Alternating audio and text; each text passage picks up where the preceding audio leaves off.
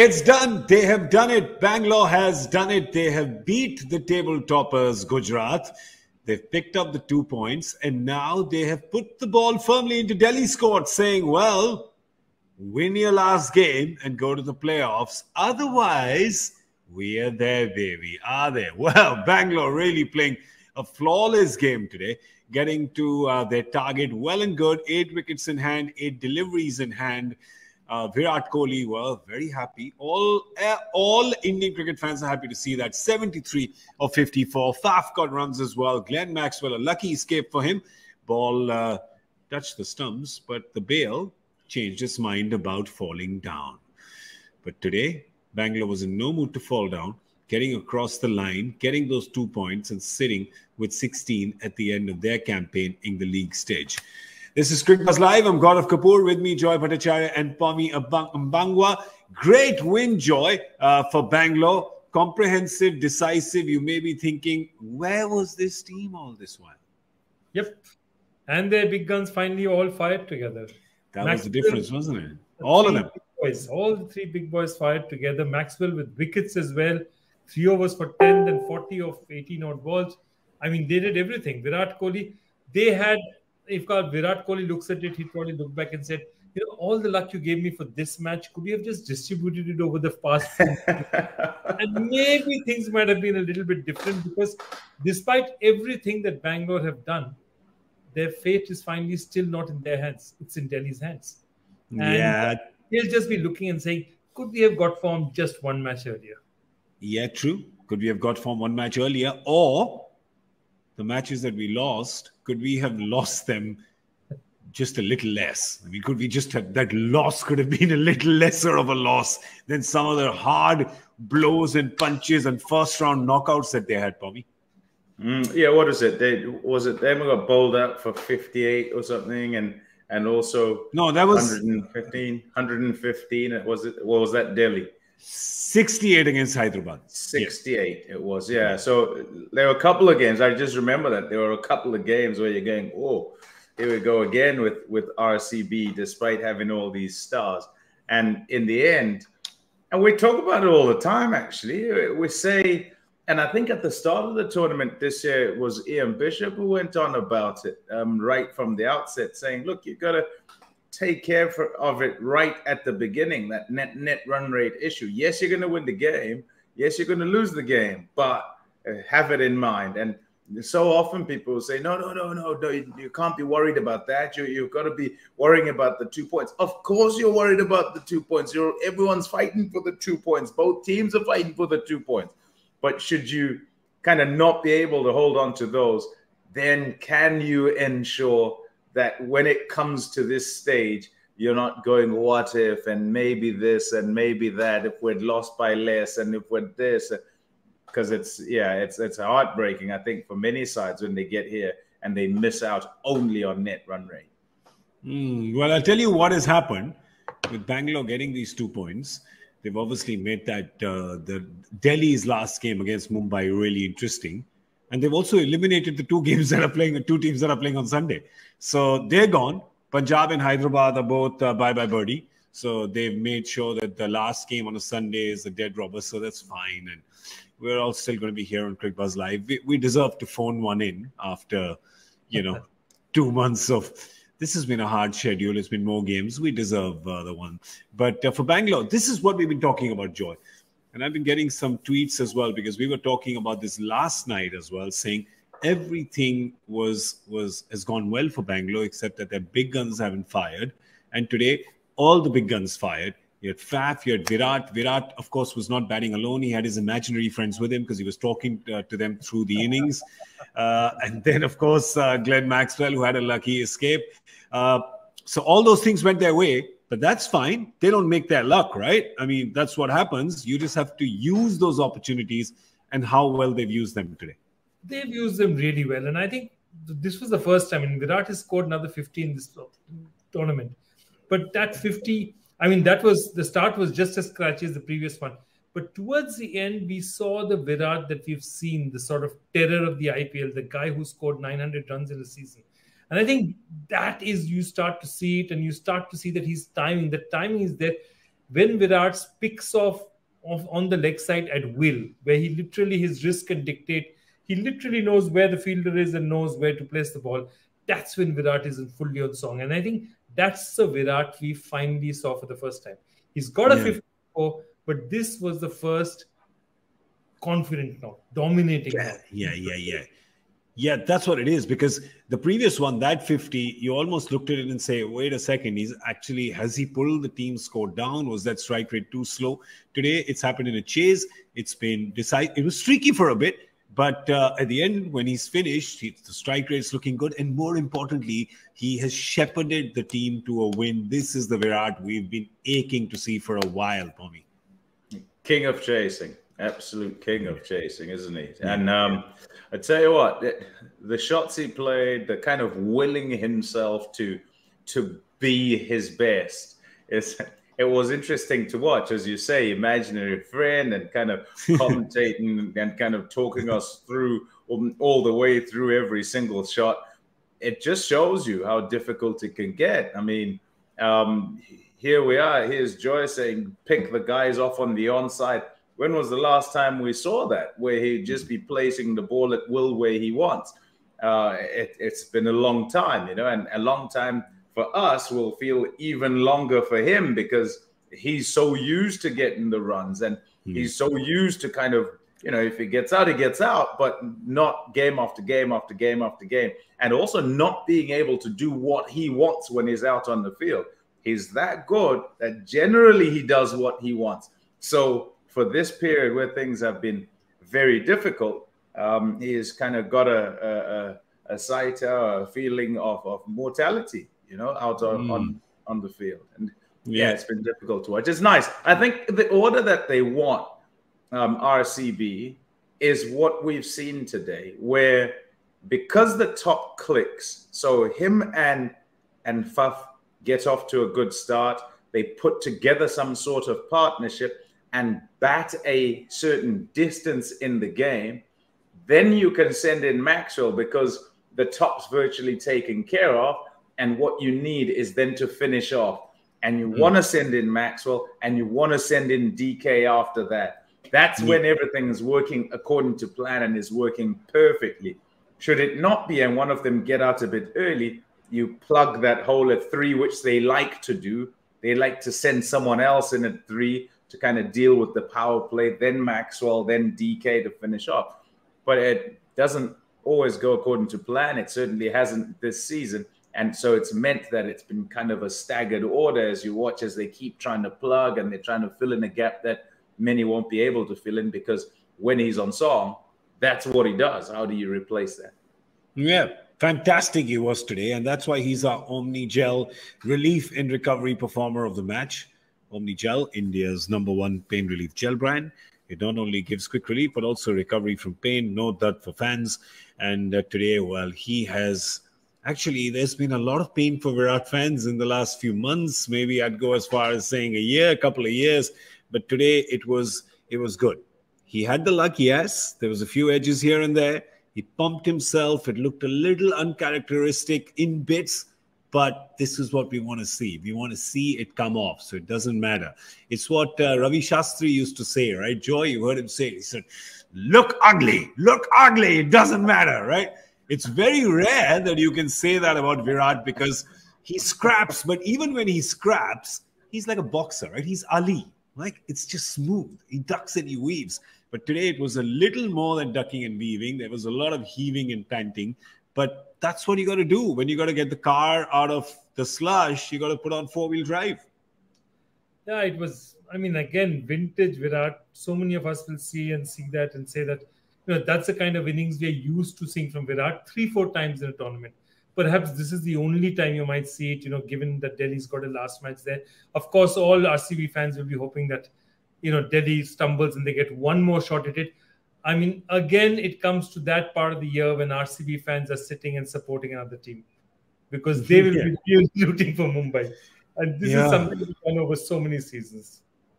I don't know what's going to be tougher for them, rooting for Mumbai and not making it to the playoffs. But if they have to swallow a bitter pill, they'd rather be cheering for their arch nemesis Mumbai. and wanting and willing their team to go into playoffs, because they'd want to see a little more of this Virat who's checked into the game today. Well, that's why Virat was our Omni-Gel relief and recovery performer of the match. He ensured there was no dud for Bangalore fans. 73 of 54 with 8 fours and 2 sixes. I tell you what, he got lucky at one point because Rashid at square leg had come way in, Pommie. And then he also dashed forward. I guess he couldn't pick the ball. He dashed forward, which meant then the ball just landed over his head. Yeah, total misjudgment. Misjudgment. He got that one wrong. And yeah, sometimes we speak of luck, don't we? We say, you could be lucky and you'll score lots of runs or you'll get away with stuff. And sometimes you'll be very unlucky. And when it's going badly, that sort of thing, guy goes straight to him. He's the only one there, and the guy picks him out, hits it brilliantly and picks him out.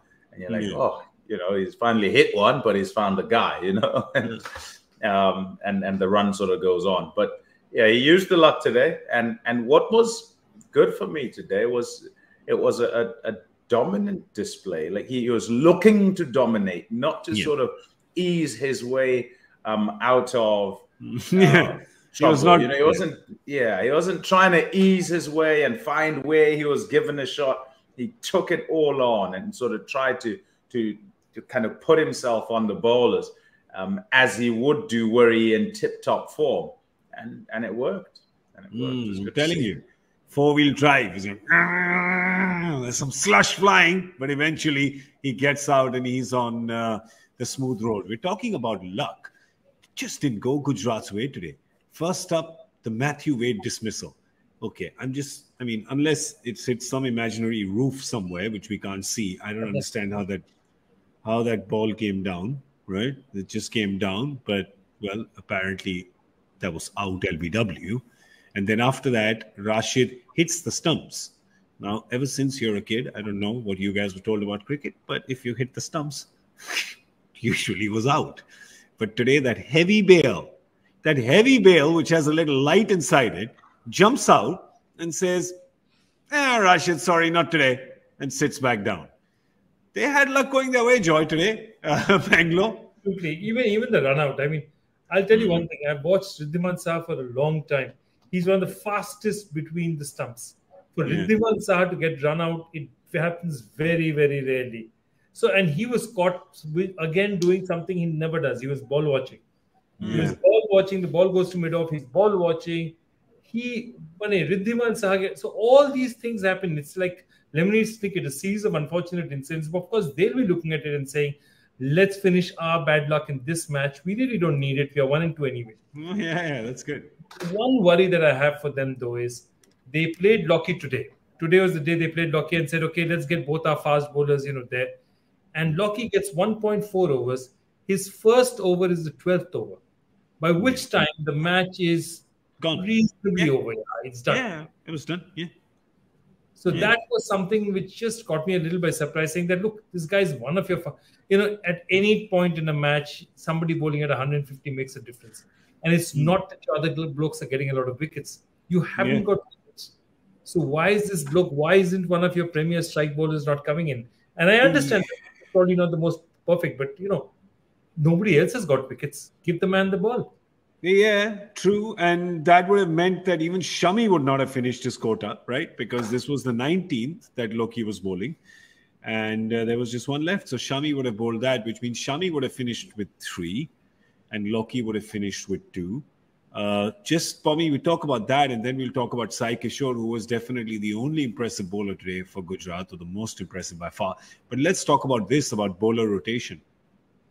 Yeah, the first part is that they've been so used to Shami getting them wickets up at the front. And that didn't happen today. He's been really good. He's not gone for many runs at all. Things have gone their way, just generally, whether it be with bat or with ball. Even when things haven't gone well with bat up at the front, the other guys have filled in and done it. So today, perhaps a bit more of a test, and also having got 168. We said it was a middling score, not anything too far above par, if it was above par. And the way that RCB played showed that it wasn't above par. It was just about par. And in terms of, Ferguson and, how much he needed to bowl or how he kind of needed to work it out, I don't know if there's a sort of bit of a mix-up. And the reason he gets dropped before, yes, it's because he's in direct competition with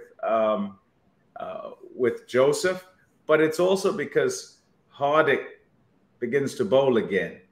So with Hardik bowling again and Hardik able to bowl up at the front and bowling in the power play, Lucky doesn't normally. They prefer not to use him. I don't know why they do, but they just prefer not to use him in the power play. They prefer to have him come sort of seventh over and try and bowl in the middle and towards the back.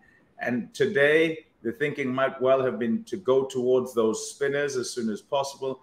And then once he kind of did that, it was left to kind of having him come in at the back and a bit later than he wanted. I don't know. Maybe he just forgot about him because he hasn't had him in the side for a couple of games as well. It suggests looking at it, actually. What are you doing here? I'm playing today. I'm playing. It suggests then, if he's not going to have him front of mind, I don't know that he'll have him front of mind as the 11 that he wants to put out for qualifier number 1. Ask who he wants.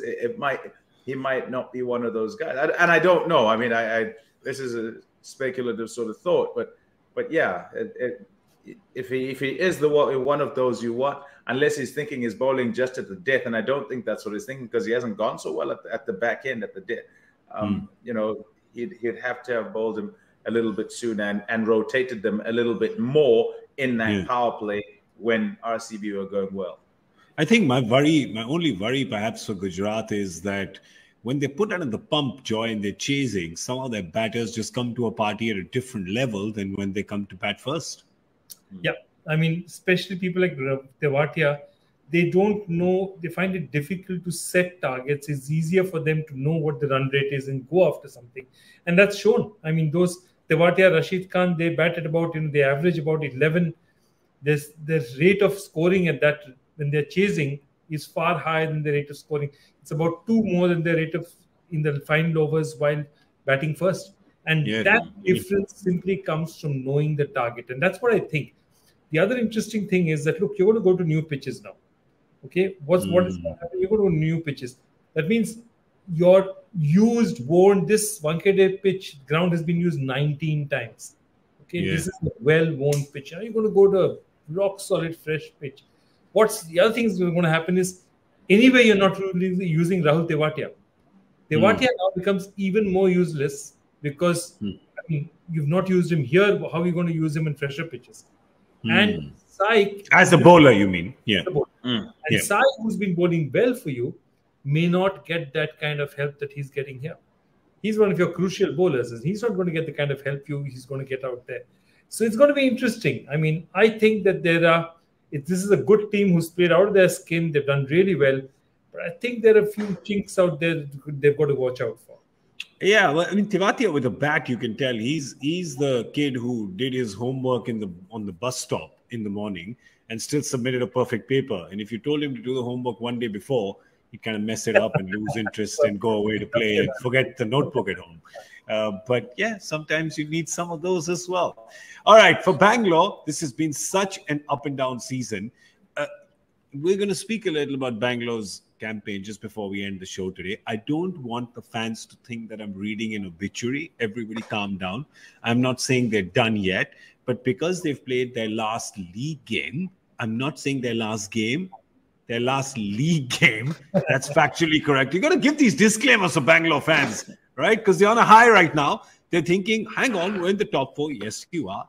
But we do have to talk about the season because both with them and Delhi, you've got to think that both these teams have the potential, they've got the mix, and they've just shown it so sporadically this season that it's kind of been a little frustrating, hasn't it, Pommie, for both their fans? Because the days that they come in firing, all guns blazing, you're like, this team is genius.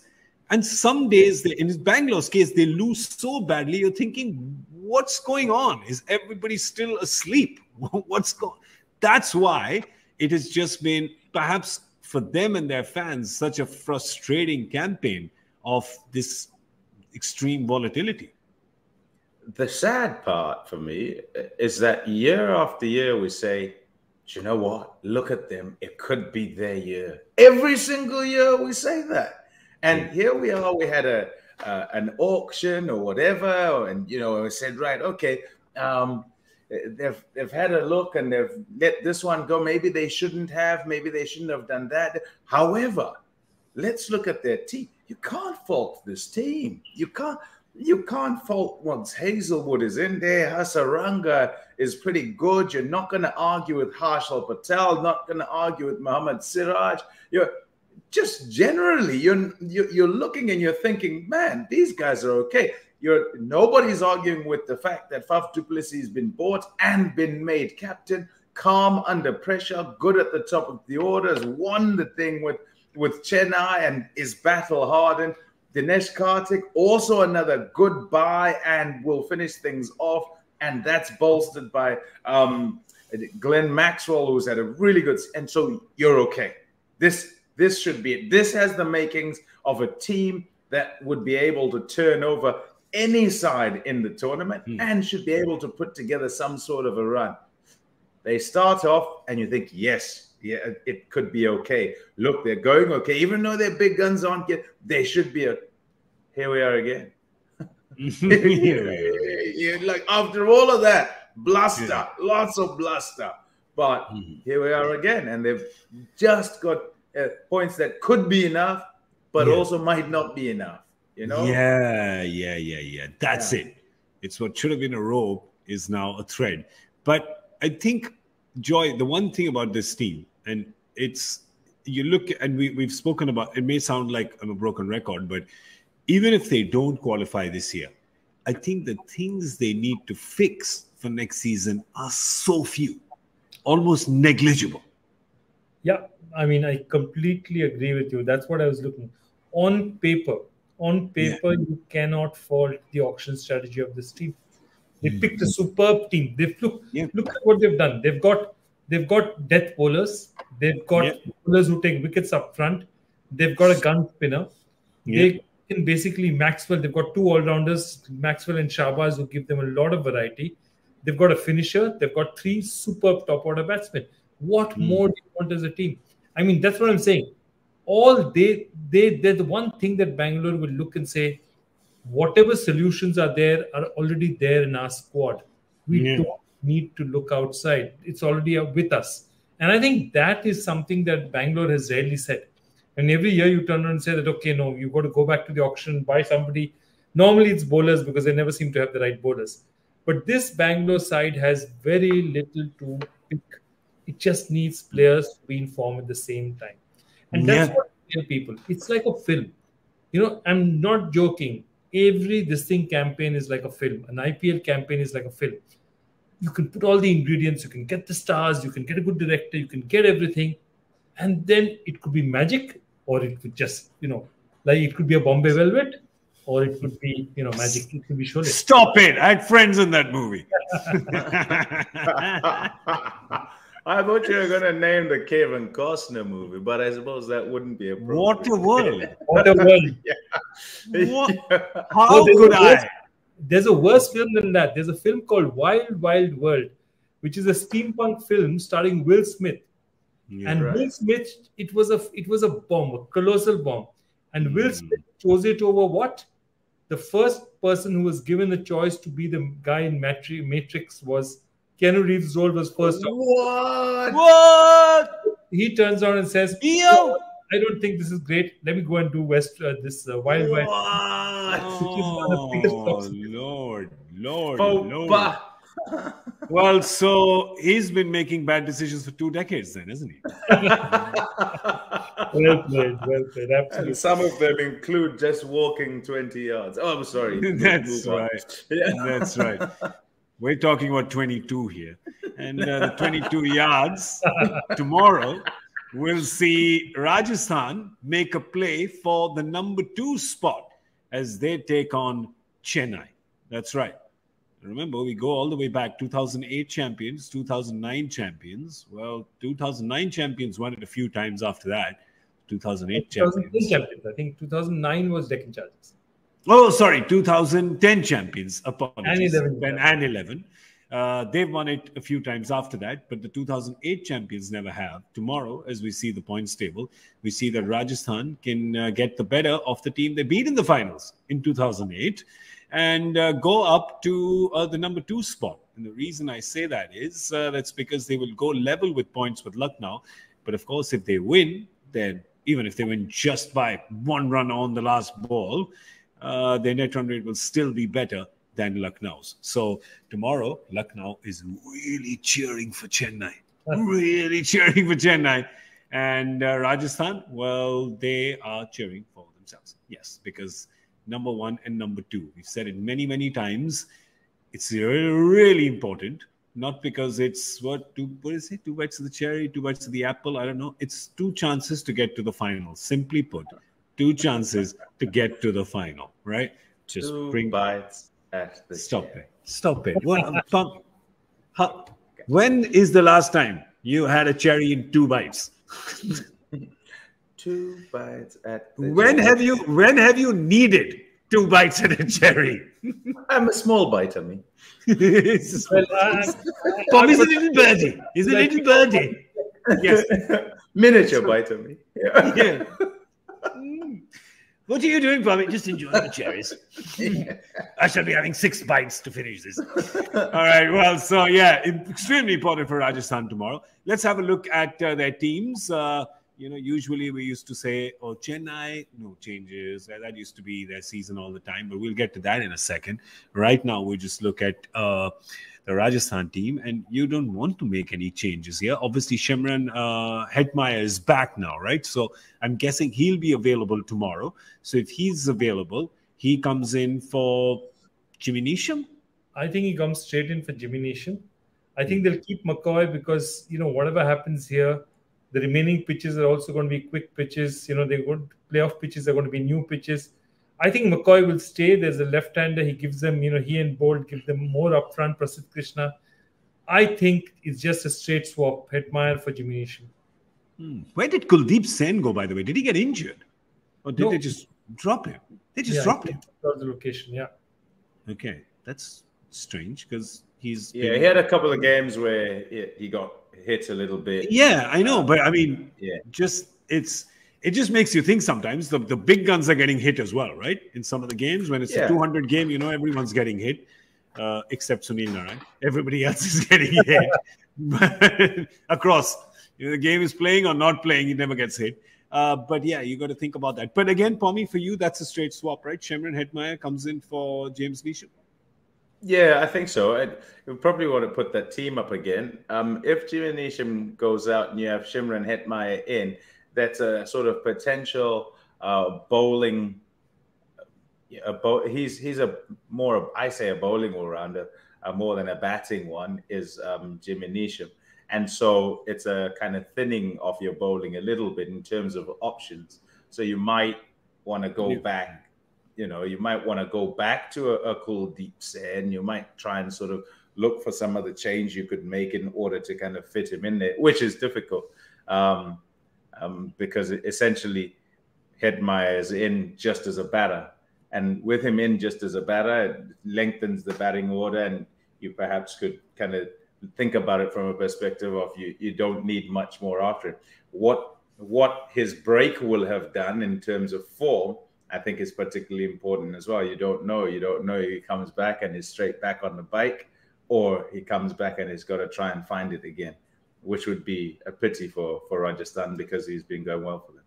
Yeah, but Shimron Hetmeyer definitely gets back into the squad, back from a little paternity break that he had, rushed back to Guyana for the birth of his first child, and he's back now. So I'm sure he's happy, floating on a cloud. And that's what Rajasthan wants, because Rajasthan really wants to win this game tomorrow.